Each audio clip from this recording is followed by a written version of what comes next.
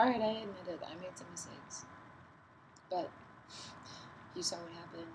You were with me every step of the way, and it all made sense to you. I mean, you didn't here trying to stop me. Did I?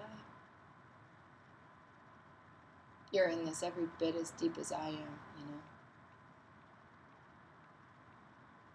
I'm sorry. Seems I'm in need of a little perspective. Okay, somebody said this, I can't remember who, but somebody said this thing to me about culture and objectivity.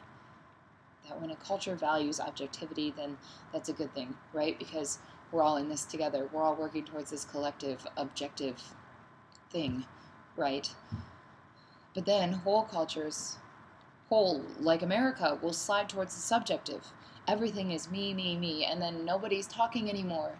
And it's like we've got those reflector sunglasses on, but the reflector part is pointed on the inside, so we just keep seeing ourselves until we are completely blind, and then nothing's holding us together. And you know what? I didn't mean to do it, okay? I just got angry, and I thought that anger was a good thing because it helps you fight for things. But it turns out it's also a bad thing because it's so subjective. You think that you're helping the world, and you're the problem. But that's just it, isn't it? That's the lesson. That there is nothing that you can do. Look, I'm sorry. I've done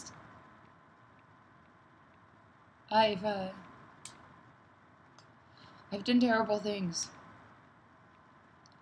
And I don't know how to fix them.